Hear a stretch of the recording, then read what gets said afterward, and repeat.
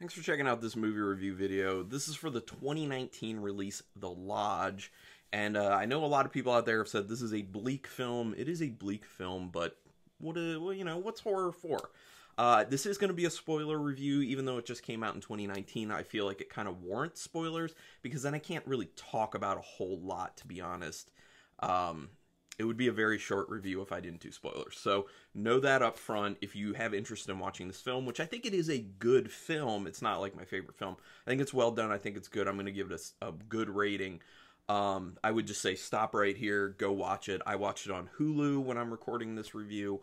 It just hit Hulu kind of recently, so it should be on there for a bit. So let's get into it. The Lodge was directed by Severin, Fiala, and Veronika Franz, who did the films Goodnight Mommy, which is actually streaming at the moment on the Shudder streaming service. And I think I saw that a long time ago. I'm not sure. I can't remember. And The Field Guide to Evil, which I have not seen and don't really know anything about. It was written by Fiala, Franz, and a person by the name of Sergio Casci, he doesn't really have any other like feature-length film writing credits on IMDb, so I don't have that information to give. The main star of this, playing Grace, is Riley Keough. She's done films such as The Runaways, Kiss of the Damned, Mad Max Fury Road, It Comes at Night, which I do plan on watching because it's on Netflix, and The House That Jack Built, which I think is also on Hulu at the moment, and I do plan to see as well, so I'll see some more of her work. Casci wrote the original script for this and then sold it to Hammer Films, because this is a Hammer film. Hammer then offered it to Fiala and Franz to do, and then they actually rewrote a bunch of it, including the ending of the film. I don't know what the actual initial ending was supposed to be. I didn't look that up because going into the film, I do my research before seeing the film. Going into it, I don't look for plot spoilers or anything like that, so just know there was going to be a different ending initially, and the ending that's in there is Fiala and Franz's touch, so if you've seen it, which I assume, I hope you've seen it if you're going this far in this. So Martell and McHugh, who were the kids, and yes, the boy was in the It films as Bill, the kid with the stutter. So Martell and McHugh, the kids, were actually taken out before the production of it to do rock climbing and ice skating together, because they actually wanted them to form a friendly bond, so they could actually on set kind of act more like brother and sister and actually have, an actual relationship going into the filming. And they figured that would really help them with their acting and, kind of put that into their characters. Now, that said, they also made sure that they kept Riley Keough from the kids so that they could maintain that kind of distance on the set and with the characters. They felt like that would really help the kids not, trust her as much, which obviously that's intended with Aiden and Mia as the kids in this, to not trust Grace. The whole time, basically. So I thought, maybe that worked. It sounded like an interesting idea to do that. The film was shot in Montreal in an actual lodge on a golf resort that happened to be closed for the winter. I think the shooting location is really good. It looks really good. It looks appropriately cold and frigid and isolated, so they did a good job with scouting the location. They actually filmed the movie in chronological order, which actually doesn't happen a whole lot. And I'm assuming that was done mainly to kind of help with the progression of the characters and the actors as they played those characters, to kind of really feel as things start to slowly fall apart. I feel like it's probably a lot harder if you kind of do something further on and then you go backwards when you're filming, because it can kind of confuse the actors, and they'll be like, okay, at what stage of like falling apart am I right now? Because I just played a section of being like totally undone, and now we need to go back and I need to be like pretty with it. That's got to be hard to kind of make that switch. So filming chronologically makes a lot of sense to get a better performance. And like I said, that's not done a whole lot, because usually they do it out of order to kind of maximize efficiency of the shooting time and budget as well. So the cinematographer for this, I think, is important to note, because it's Themios Bakatakis, who worked with Yorgos Lanthimos, and I believe he was also the cinematographer for The Killing of a Sacred Deer, which I did a review for recently on the channel. You can check that out. I love that film. So going into this and knowing that that was the cinematographer, I was fully expecting that this film would look very good from a cinematography standpoint, and I was correct. It does look really good. The shots are always very interesting. They have some cool angles. The framing of it is always really nice, and there's always a good amount to kind of look at within the shot. It's not just all about the characters. It's about the shapes and the other things in the environment behind them and next to them, and it looks good.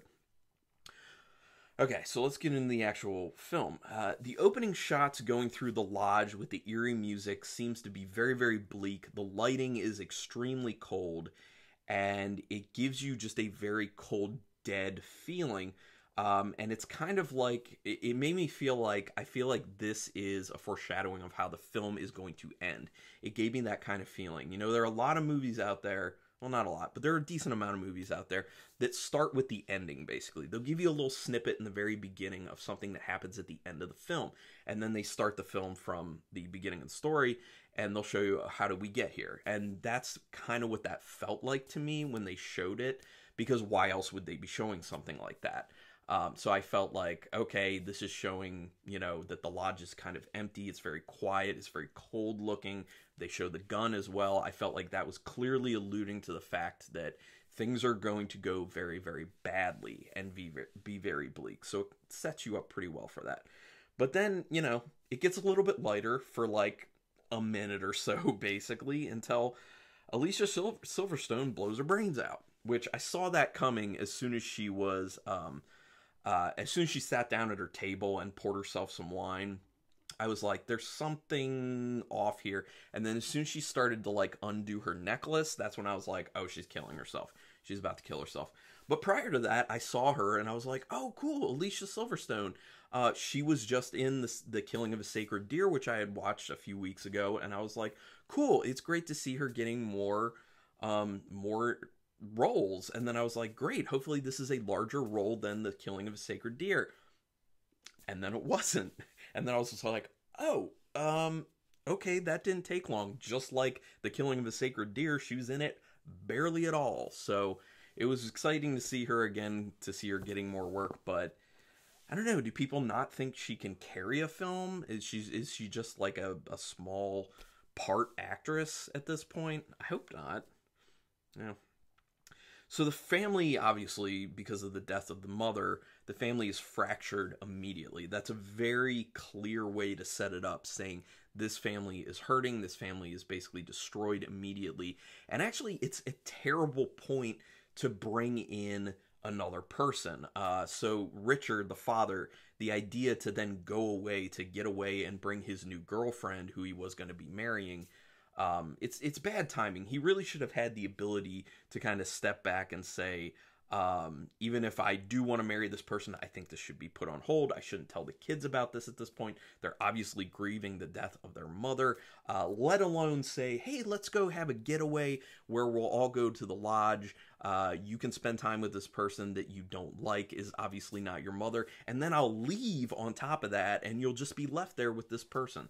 So, from an actual, like, real-life standpoint, it doesn't make sense. So there are kind of some plot holes in that sense. But it's a horror film, so things have to go wrong. You know, you don't get to the powerful message and the powerful film that is here without Richard being a terrible parent and being unrealistic with his choices.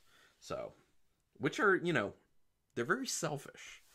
Because obviously he seems very disconnected from what his kids are actually going through in order to be that insensitive to bring her along and everything and be like, oh, and since your mother just died, let me tell you, I'm going to marry this woman. Bad timing, Richard. There's a reason that the short for Richard is Dick. So yeah. The cult video that Aiden and Mia end up watching reminds me a lot of the Heaven's Gate cult, and I think they probably took a lot of inspiration from that, because in the video I see a lot of things that are exactly what the Heaven's Gate cult did, because the positioning of the bodies after the suicide, the purple cloths that were on them, Heaven's Gate did the exact same thing, all that stuff. So I think they probably stole a lot or borrowed a lot from Heaven's Gate, which by the way, if anyone's interested in knowing anything about cults and how they operate and stuff like that, there are some really good podcasts out there about it. One in particular, there is a Heaven's Gate cult podcast. You can just look for it. I think it's just called Heaven's Gate, to be honest, and it's very fascinating. So just look for that on any podcatcher. I recommend it. So them watching it further entrenches kind of their distrust and actually maybe some paranoia at that point.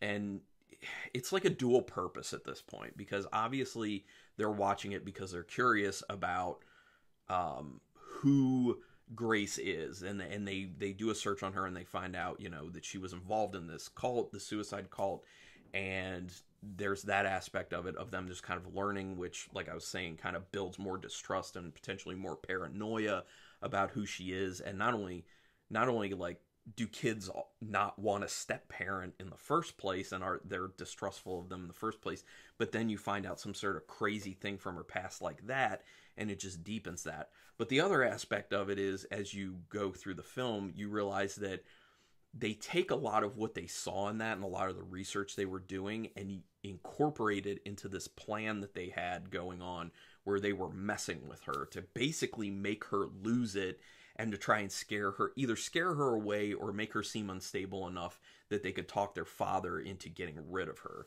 So it's a dual purpose thing of them watching that. You can see the discomfort on the kids' faces in the car as Grace gets in for the first time. It felt like that was the very first time that they had met her. I don't know if that's the case. I would assume that's not the case if he's already talking about marrying her. I assume they would have met her, but it felt like it was the first time. And just the acting of those kids in the car, like, you could definitely tell that they were very uncomfortable when she was getting into the car, and they did a really good job of showing that with their faces. So that was some great acting, in my opinion. And actually, overall, the acting in this is very excellent, I will say. The landscape around the kids in this film kind of seems to be an actual representation of them kind of internally. They're cold, they're barren emotionally, and it's truly a frigid winter that they are going through internally, emotionally, all that. Because, you know, you got to think about what they were mentally and emotionally going through. You know, they lose their mother, and then not long after that, they have someone step in who they don't trust, who's been involved in a suicide cult, and who is basically trying to replace their mother, who they just lost, who they haven't even finished grieving for. So it's a terrible situation. When Grace goes through the ice, when they're out there kind of like, you know, when the doll falls into the little fishing hole, and then the ice fishing hole, and then Grace goes in and she falls in. They put a lot of focus on the doll that she got out of there, and it kind of felt to me at that point that they were trying to make some sort of like voodoo doll point about that, but that ended up actually going away. But it was just something I thought, with the way they kind of like focused the camera on the doll once it was pulled out after she went through the ice, because it was like, felt like, you know, the doll went into the water and then she went into the water, so it was like a voodoo doll or something. I don't know. Mia showing Grace the family video, where she was like, "Oh, do you want to see what we got our dad for Christmas?" was like an intentional move to show that she's not welcome. I mean, it was obviously an intentional move to say, watch this. We still have these memories. We are giving these memories to our father to remind him of our mother, at not you. We don't have a place for you here. And it's got to be particularly hard for them, because through some of the dialogue early on, you understand that that's kind of a tradition, like a family tradition, and the mom would go with them to this lodge. So literally Grace, they're trying to insert Grace, or at least Richard is, trying to insert Grace into the mother's spot, which is just, I mean, really we can kind of say it was all his fault, I guess. Just saying. I love that they watched John Carpenter's The Thing. First of all, I love The Thing, but I think it ties into this film extremely well. It's a movie about being isolated and not being able to trust anyone you're trapped with. Sound familiar? That's the film. I mean, Grace doesn't end up trusting the kids. The kids don't trust her either. Even though they know they're the ones kind of pulling the strings, they still don't trust her. And then they get to an even deeper moment of not trusting her when they realize that even after they come clean about what they were doing, they can't stop what they put into motion. They messed up. They messed up big time. With all the nightmares that Grace ends up having in this, it's obvious that she has severe PTSD from being in that cult. That's a pretty common thing, actually. That is a thing. People who are in cults, like, they have to do a lot of work to become I don't want to say normal person, but become comfortable living in our, normalized current society. They do a good job of creating such a murky situation that you kind of don't know, is Grace losing it, or are these kids just pulling all the strings and she's not able to figure that out? I mean, they do a good job of kind of like stringing it out. So for a good segment of the film, I really wasn't 100% sure what was going on. If it was all Grace losing it, if it was all the kids just messing with her. Actually, for a little component, or a little portion of the time, if there was a supernatural aspect at play in this. But that idea went out relatively quickly. So yeah, it just kept me kind of guessing, like, what is actually going on, until the reveal with her finding the dog frozen outside, and then the kids decide to come clean because they're like, okay, well, this has gone too far and she's clearly losing it. But at that point, it was a runaway train that they just could not stop. And also I would say that what this does by setting it up like that and making you feel like kind of unsure about it, it's much like the movie The Thing, going back to that. They don't trust each other, and the audience doesn't trust the characters. Because when you watch John Carpenter's The Thing, it's the same thing. All the characters don't trust each other, but the audience doesn't trust the characters either. And I felt like making it so kind of veiled as to what is actually going on here. Is it Grace losing it, or is it the kids just pulling her, yanking her leg? You as an audience member can't trust anyone, and I kind of felt that going through it. So much like The Thing. The use of dolls in this and the dollhouse was pretty creepy, but used well, in my opinion. It actually made me think a little bit about the film Hereditary, because it's used really well in there as well. I could really do without the moment where Grace is kind of like walking around the house at night. I think potentially sleepwalking at that point.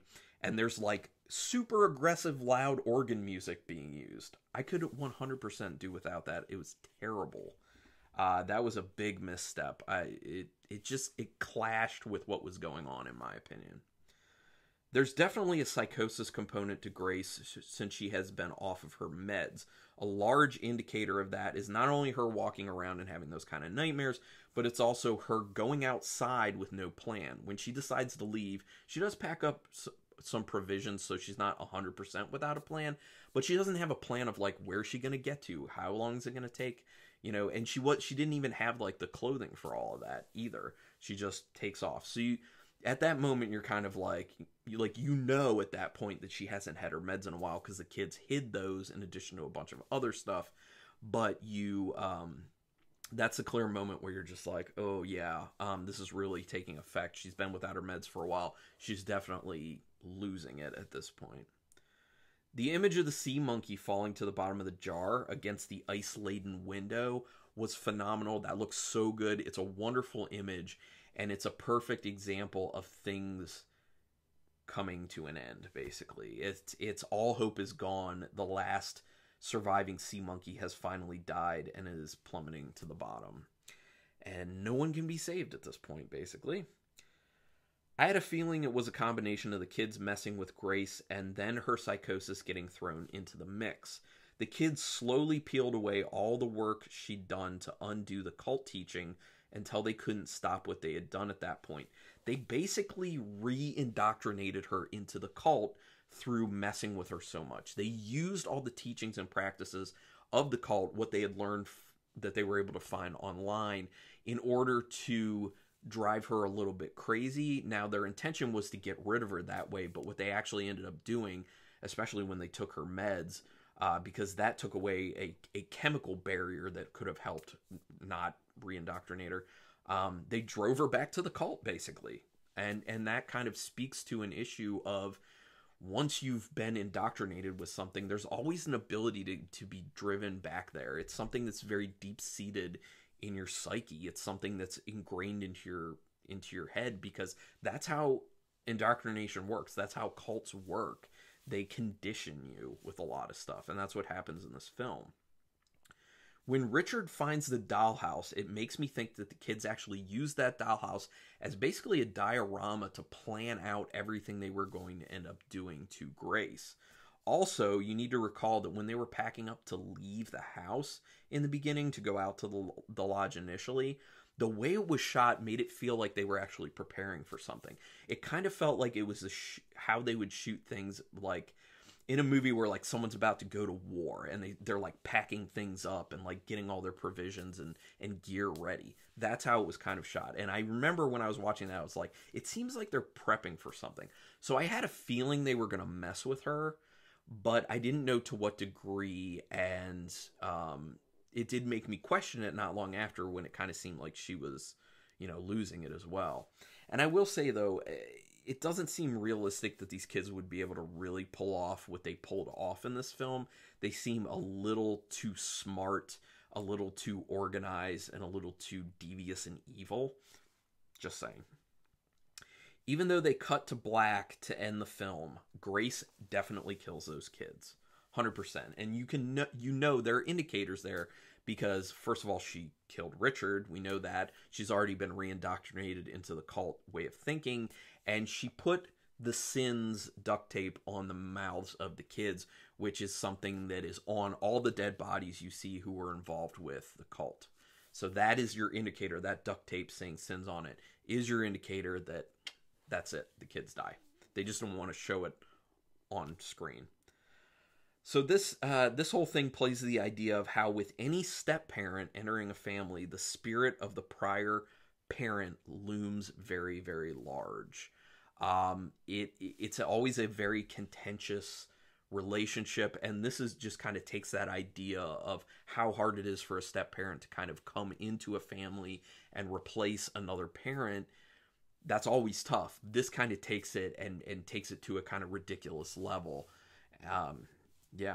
To make it a truly horrific film. And like I was saying in the beginning, a lot of people say it's very bleak. It is very bleak, but that's what horror is, people. So, I said I like this film. Out of 5 stars with half stars in play, I'm going to give it a good 4-star rating. I thought it was quite nice, and I would recommend it to people. I do feel like maybe it was a little bit too drawn out and slow at times when it wasn't necessary. There is some slowness that's needed for the kind of gradual layers falling away from Grace and her kind of going back to the cult way of thinking. But as slow as it was, they could have cut it down a little bit more, I think. But, good film otherwise. So put some comments down here if you've seen The Lodge. Let's talk about that, especially if you have differing opinions. Either way, you liked it more, you didn't like it as much, you felt the same, whatever. Do me a quick favor, hit that subscribe button, because if you like any videos I do, that is your way to repay me. Just hit that subscribe, and if you do, just make sure you also hit the notification bell. That way you know every time I put up new reviews or unboxings, because I do those every now and then, or when I'm going live, because I'm doing some live streams doing more in-depth talk about films. And if you've already subscribed, just hit that like button so you can, let me know, hey, I'm still watching. But regardless, thanks for checking this out, and until next time, keep it brutal.